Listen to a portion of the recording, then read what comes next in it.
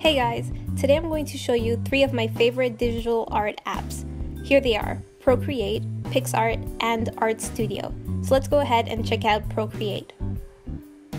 You can choose a blank sheet or one already made. Let's go ahead and choose the character. Alright, so on the top we could see the different types of brushes we could use in our drawings. We could also choose the color on the top right. There are lots of variations, as you can see. And we can adjust the opacity on the right, as well as the size on the left. And this is how it looks. We can undo everything on the top left corner. There's also the smudge tool. We can change its appearance, opacity, and size like a brush. So here's an example.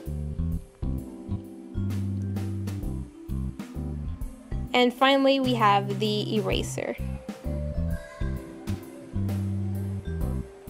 Oh, and you can always import more brushes, as you can see over here. So Procreate is actually a paid app. I think about $3.99 for the Pocket Edition in the App Store, but artists tend to like this a lot because it enables you to make great art like these ones. Now let's check out my favorite free ones. Let's click on PicsArt. What's cool is that it's a picture editor and collage maker app as well. Let's choose the drawing option for the purpose of this video.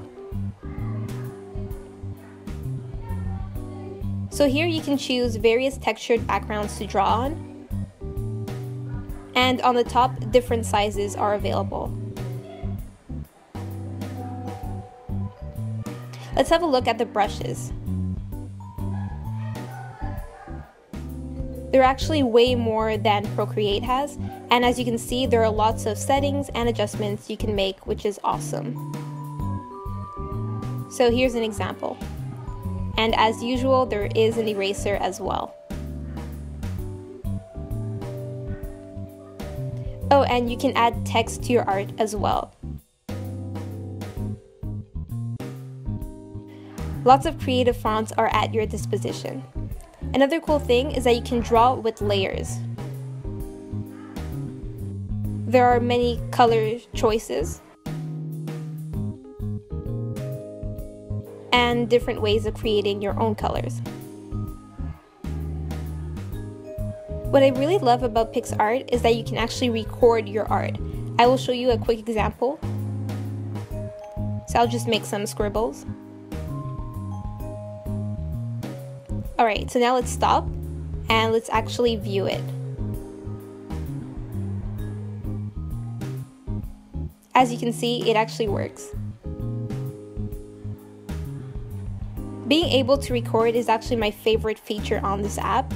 It has lots of tools and it's completely free on the App Store, so it's quite worth it and you should download it. Now, last but not least, ArtStudio, which is actually a free app as well. I really love the clean and clear layout of this app. There are lots of types of pencils and lots of settings similar to PicsArt.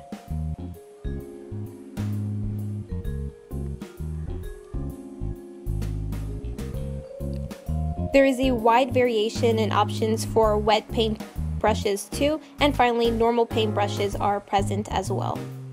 You can scroll down here for more tools. Again, there are lots of colors to choose from, or to even make yourself, which is quite nice. And you can add text, use the smudging tool. Here's a quick example.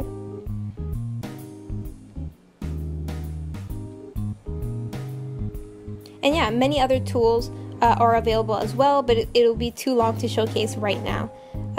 There are layers in this app too, so check that out. So all in all, this app has lots of tools, and the great part is that it's all free. Alright, so those are my current favorite digital arts app. Feel free to get them from the App Store. I highly recommend them. Let me know what your favorite digital art apps are in the comment section below. Thanks for watching, and I'll see you next time.